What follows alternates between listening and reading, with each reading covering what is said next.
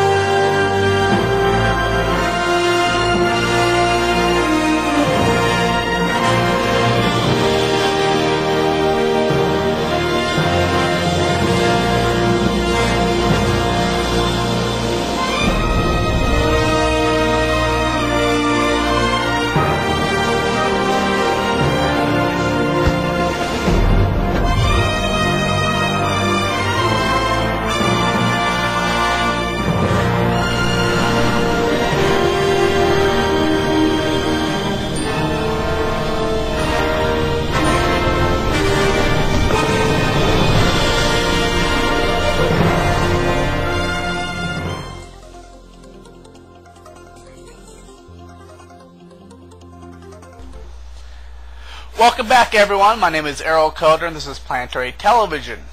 Now, my mother always told me that the mind's the last thing to go. Unfortunately, for the Mars Exploration Rover Spirit, that's just not so. If you recall, on my April 13th update of the Mars Exploration Rovers, the Spirit rover had undergone some memory issues on the weekend of the April 11th and 12th. Unfortunately, he did it again. After 3 days of completing Earth Command activities without incident last week, NASA's Mars Exploration Rover Spirit had a bout of temporary amnesia Friday, April 17th, and rebooted its computer Saturday, April 18th. Behavior similar to the events about a week earlier, about last week on April 13th, that I reported on.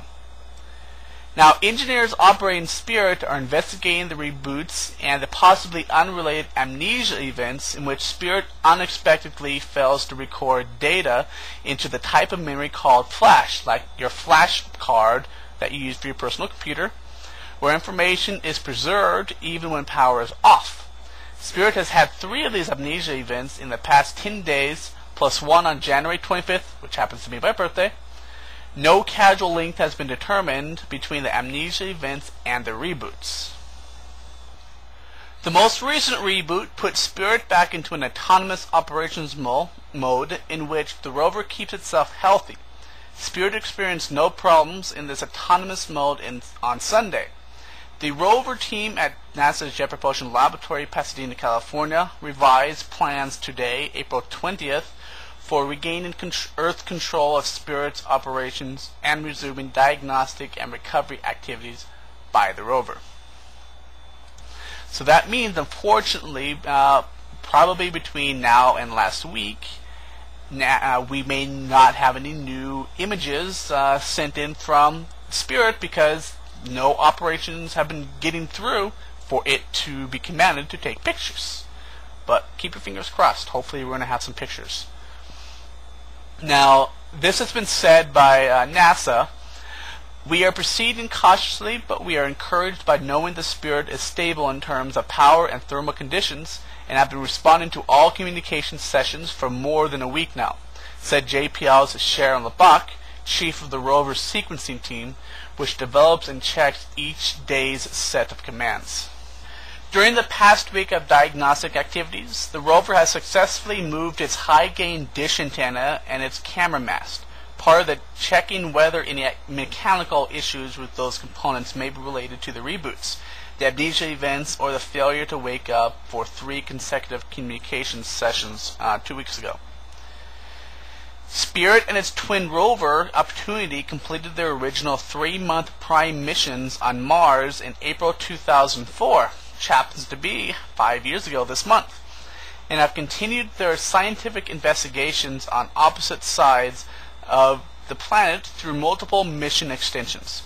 Engineers have found ways to cope with the various symptoms of the aging on both rovers For instance, 3 years ago, Spirit's forward left wheel stopped functioning. So if you notice on any of the pictures that we'll show you later on in this this news update, the left wheel is dragging the dirt. So the right wheel is actually pulling it for the most part. Now, the current diagnostic efforts with Spirit are aimed at either recovering undiminished use of the rover, or if some capabilities have been diminished, to determine the best way to keep using the rover. The box said, for example, if we do determine that we can no longer use the flash memory reliably, we could design operations around using the random access memory. The RAM memory that's very similar to your home computer. Spirit has 128 megabytes of random access memory, or again RAM, which can store data as long as the rover is kept awake before its next downlink communication session. So this means a few things. Number one, don't expect to be able to play EverQuest or Lord of the Rings Online with Spirit. He doesn't have enough RAM. Secondly, this means that any images or any information that's going to be stored on Spirit's RAM must be transmitted to either the orbiting orbiters, or immediately using the high gain antenna transmitted back to Earth. Once the if the downlink communication fails and the rover has to go into sleep mode, which basically pretty much powers down all the non-essential information, all of that image, all the information gathered that day will be wiped, just like a computer's RAM. So anything that they do for that day will have to be transmitted during the next downlink communication session. Very crucial, and that is one of the major problems with Spirit losing its flash memory. Because just like on your home computer, if you have a flash memory stick, you can pop it into the USB on your computer, save all the memory onto your disk, take it out. There's no power stored within that flash drive, but the memory's still there. It's non-volatile memory. You would not lose that memory if it's not connected to your computer. But with random access memory, once you power down your computer, you lose all the temporary information that's stored on the RAM. Again, it's going to be very crucial for any information that we need to transmit it back to Earth to be done before by the next downlink communications, before Mars goes into sleep mode. So get your coffee ready for Spirit. We got to keep him awake, keep him going, so you can send out the information. I want to take these last couple of minutes to show you a few of the panoramas that I pieced together from the images of the Opportunity and Spirit rovers from the last week that have been released. Here's some beautiful pictures, some beautiful panoramas of showing where both Opportunity and Spirit is at this point. If anyone wishes the full files for any of these panoramas, such as the one that's being shown, these ones being shown right now, which are combined of over 56 separate images. If you want the full files, please send your email to PlanetaryTV@gmail.com, and I will send off the original files to you. And as a reminder, we are still waiting for the results from the Titan flyby.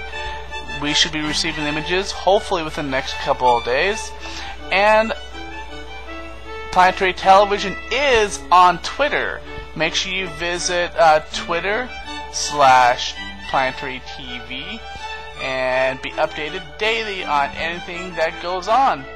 Thank you for joining me for Planetary Television. This is Errol Coder, and always remember, keep looking up.